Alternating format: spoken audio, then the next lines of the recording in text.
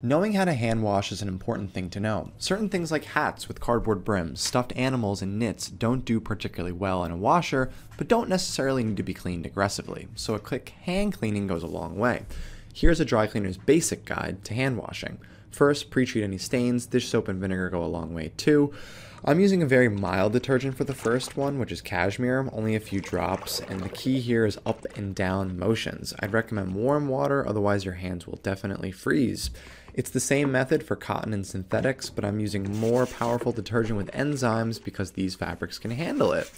Brushing soiled areas is important too. Again, up and down motions. Give these items a rinse after to get rid of that detergent. As you can see, the hat brim is pretty fine from the cleaning, so we're going to let it sit on a towel to air dry. And for knits, I recommend rolling them up in a towel and then laying them flat to dry.